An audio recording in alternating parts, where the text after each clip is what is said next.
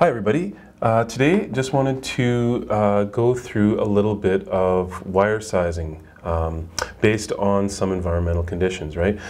We've looked at sizing copper and aluminum conductors in the past, but we are also going to have to take into account sometimes that environmental factors are going to come into play, right? If I have a higher ambient temperature or if I have more conductors, these things are creating heat, and we know that's a bad thing for our wire, right? Not only does increased heat give us an increased resistance in our conductor, therefore increased volt drop, it's hard on the insulation, and overall the system will break down sooner because of it, right? So this is our situation that we have here, right? I have a 43 amp load that is being fed in a conduit. There's 5 conductors total inside here. We have RW75 conductors that we're looking at, as well as these conductors are going to be exposed to a temperature of 43 degrees Celsius. So how does that all come into play, and how can we figure out what size wire do we actually need to run from point A to point B to get everything done the way that it needs to be done, and as well safely and have everything work over the long term, right? So when we look at our tables from Rule 4004 that tells us how to size conductors and what we need to do. Tables 1 and 2 give us the allowable ampacities for copper conductors, tables 3 and 4 for aluminum conductors. Okay, so RW75, we didn't state it, we default to copper conductors. Okay, so the first thing we need to do is, if we're going to use this system here, it gives us a little bit of a visualization of what we're trying to do. Where we're going to and where we need to look for everything is up here, right? This is the longest part of this drawing. It's also going to be the longest part of any circuit that you have. So you can always think that the wire is the longest part, the wire is on top. That's what we're actually trying to look for, right? How do we get there? Well, this time we have a load, right? So in order to figure out what size wire we need to figure out how does that relate to the load, right? So here's where we always start out with our load. From our load, we need to figure out what is the required ampacity of the wire that we're going to run from point A to point B. Okay, so in order to do that, we know we have a 43 amp load, so we can start there. So this 43 amp load, because of the conditions that are there, I need to figure out these things that we call derating factors. That's where we put the derating factors from table 5A and 5C in. Okay, so table 5A, we're looking for an ambient temperature, right? As you go through table 5A and you see all the different temperatures in there, you also notice that there's columns, right? We have a 60 degree, a 75, a 90 degree, etc. column. So the 75 degree column is what we're going to be using. The reason for that is we have a 75 degree termination temperature at our equipment.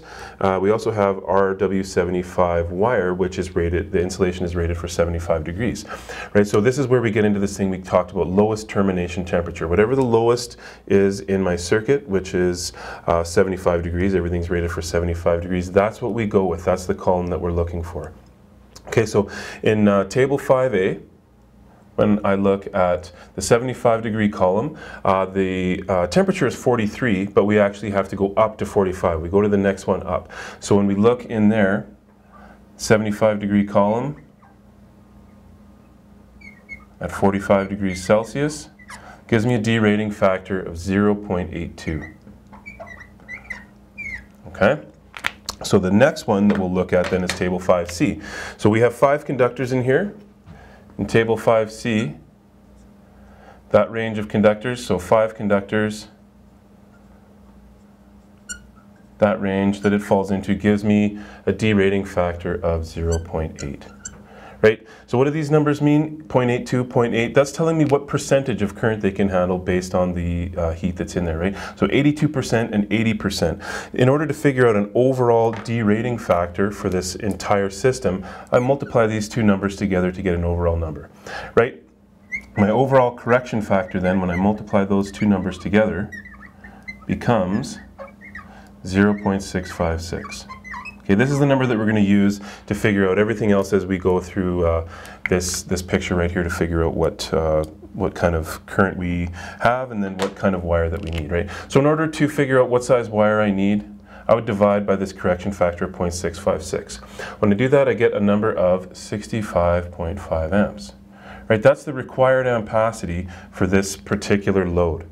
Okay, so now I can just take this over to my tables to actually pick a wire, right? We're copper conductors. We're going to go over to table 2 And again, we're looking in the 75-degree column. That's our lowest termination temperature.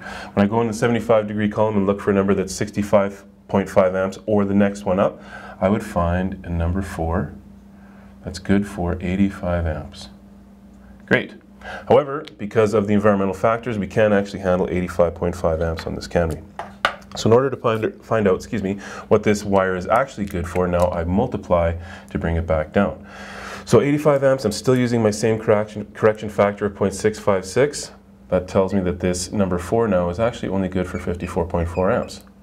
Is that enough? Right, I can come back to what my load was, 43 amps. 54.4 amps is bigger than that, so this wire is actually going to work. Number 4, 85 amps, only good for 54.4 amps, but that covers me definitely for this 43 amp load. Very good. So the last step, of course, is trying to size a breaker based on what we have for loads here. So 54.4 amps, in order to find a breaker. Now, what is the breaker here to do? The breaker is here to protect the wire. What told me that that was the case? That comes from 14104. Right, that takes me to table 13 where I size my breakers.